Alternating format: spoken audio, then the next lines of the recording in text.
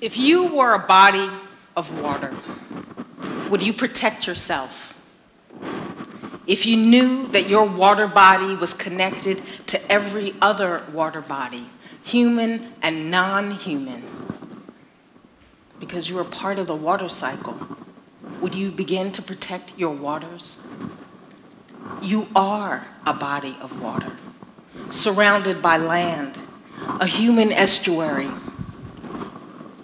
like the estuaries of our planet, where fresh water meets the sea, but the land is your skin. Your skin, like soil, absorbs the contaminants carried to it by water through its surface. What the water carries to your skin percolates into your body and is absorbed more readily than through ingestion or inhalation. 20 feet of blood vessels in every square inch of your skin allows for more healthy or toxic things, lotions, hairspray, makeup, shampoo, cleaning solvents, and chlorine to be absorbed than if you drank them. What your body absorbs, what you drink, rub on, breathe in, becomes part of the water cycle in your internal environment, as the physiologists call it. When it is excreted through your sweat and urine, it returns to all of us through what I call the water web. The water web. Unlike traditional methods of the water cycle, your body is included. Your internal environment is a habitat for every cell of your being. You are an aquatic environment. 77% water at birth. What this means is that you are a movable body of water splashing down the street. Why is this important? Critical. Because it all comes back to the faulty language we embrace that reinforces a false belief that we are something other than nature. In the environmental movement, we want children in nature, urban folks in nature, humans and the environment to be connected. However, our language reinforces a false separation. Humans are nature, which needs to be recategorized as moving bodies of water, much like estuaries. Why?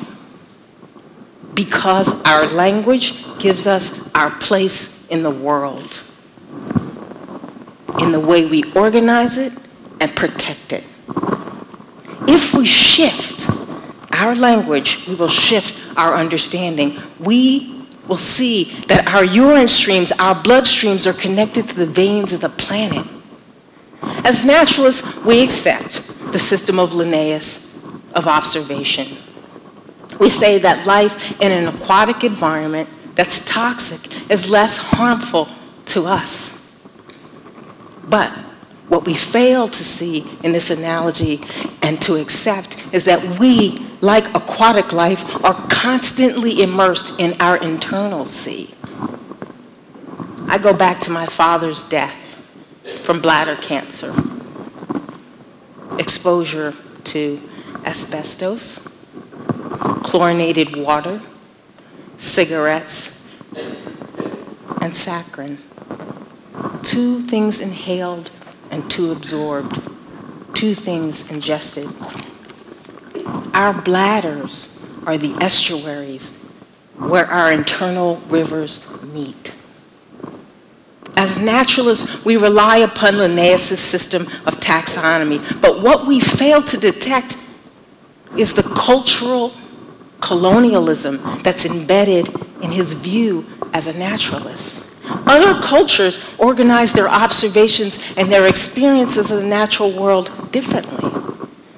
I came to understand the importance of language and culture from the Western response to the rest of the natural world as I grew in my work as a storyteller. I learned from Native American storyteller Joseph Bruchac that it's hard in the English language to speak in the old way.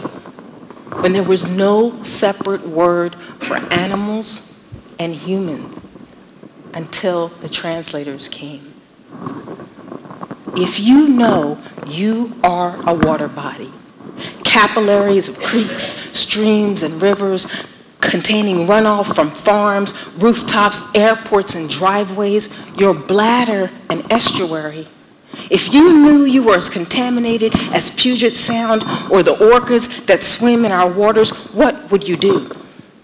At Urban Wilderness Project, we responded by teaching our community and our youth to protect their internal and external ecosystems on our 17-day wilderness trip. So, if the water quality sampling of your urine and blood showed traces of rocket fuel, atrazine, BPA, PCBs, PDEs, found like those in Puget Sound, if the urine samples of 100% of the people tested by the Center for Disease Control showed BPA traces in their urine, and there was a difference along race and gender lines, and your body of water was more exposed, do you require extra protection? Is our myopic categorization of life forms putting us at greater risk because we fail to see ourselves as animals who are human bodies of water? If human estuaries were a species, would you be endangered? Find out. Thank you.